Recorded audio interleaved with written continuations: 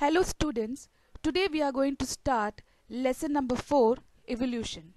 Under this, we will study the concept of evolution, stages of evolution of animals and apes.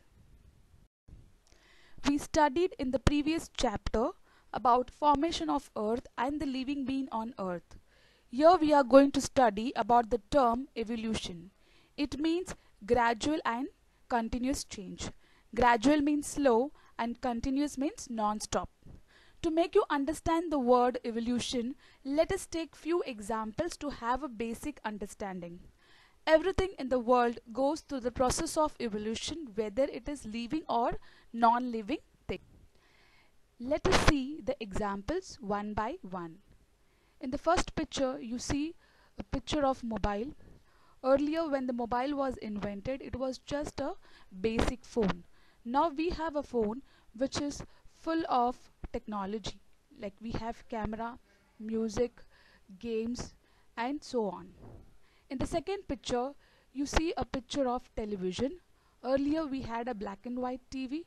Now we have a smart television. In the third picture, you see a picture of a baby. The baby doesn't remain as a baby forever. It grows into an adult, then a man and an old man. In the fourth picture, you see the picture of an egg. The egg is hatched into chicken and finally the chicken grows into a hen. In the last picture, you see a picture of seed which grows into a sapling, then into a plant and finally into a tree. In the previous slide, we studied evolution about a particular thing, person, animal, plant, etc. Now let us understand the deeper meaning of evolution. It means the evolution which happens from one generation to another generation and it goes on. Let us take an example of a baby. When a baby is born, it inherits certain qualities from mother and father's family. The child is a new species born from his parents. And when the child grows into an adult and get married and give birth to a child, again that child is a new species. So this keeps happening from generation to generation.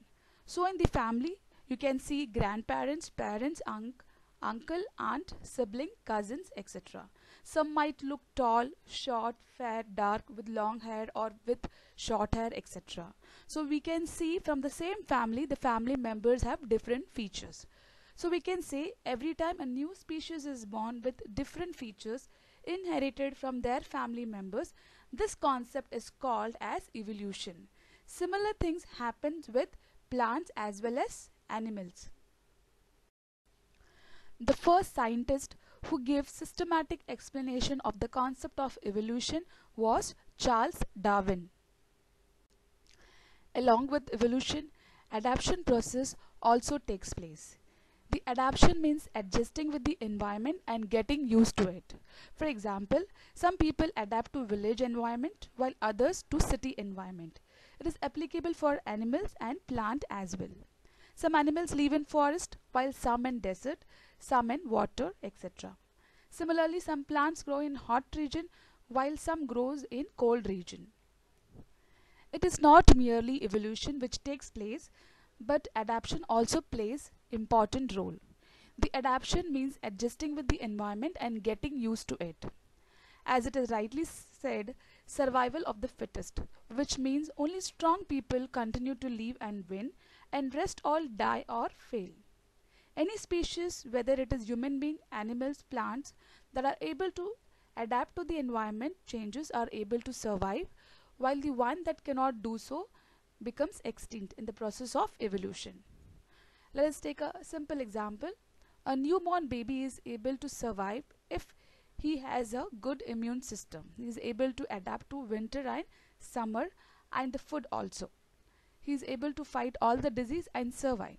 But if a newborn baby has a weak immune system, it will not be able to fight the disease and grow up. And even if the child grows up, it keeps falling sick and has some kind of deficiency in the body, and it would be fatal one day.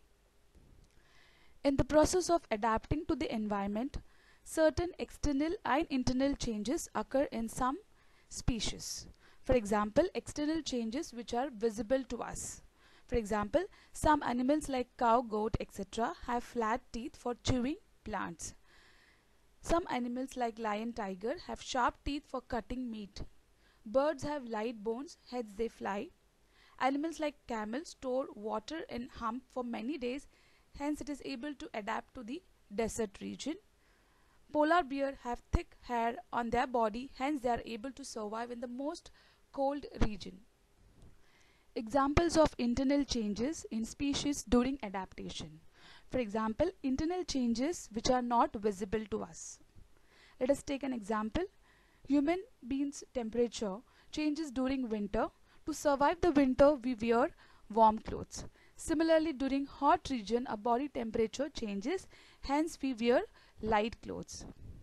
Let's go to the next example. Some animals go to sleep during cold weather. They do not hunt for food during the cold region. They take rest till spring.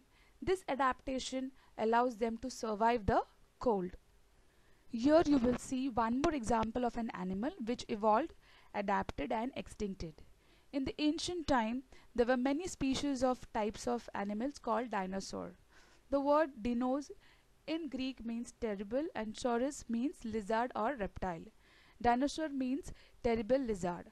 See the picture, these are the different species of dinosaurs which evolved. Some are two-legged, some have wings and some are enormous in size. Based on the fossil found, it was discovered there existed huge and large animal like dinosaur. Now no dinosaurs exist, all have extincted. These dinosaurs adapted to a particular environment, but all of a sudden they vanished. It is believed that certain natural disaster, maybe earthquake, storm, volcanoes, etc., or some environmental changes are responsible for the extinction. Now let us study the stages of evolution of animals. We already studied in the previous chapter about the first living being discovered in this world was a unicellular organism named protozoa.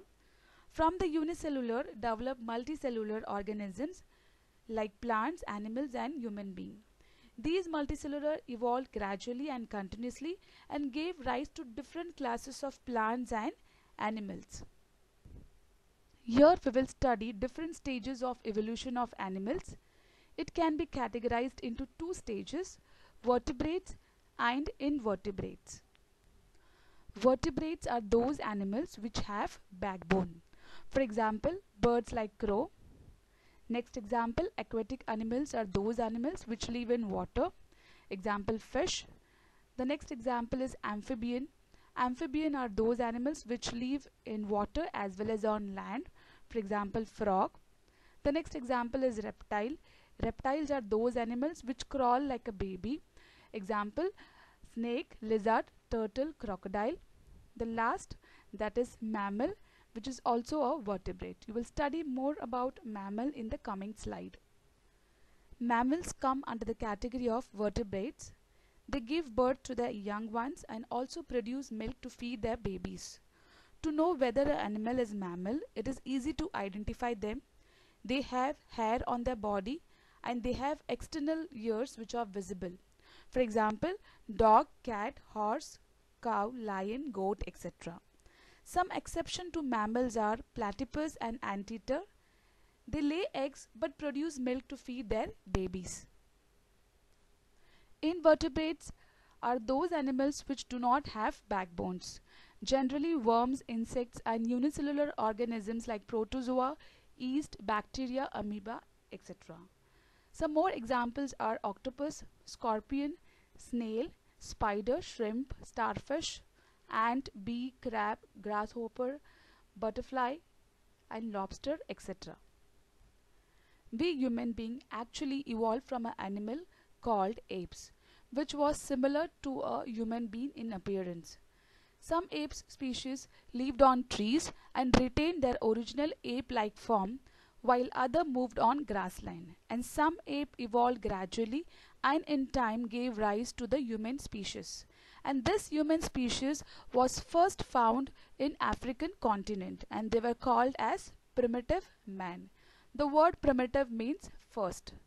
We shall learn more about the evolution of human species in the coming chapter.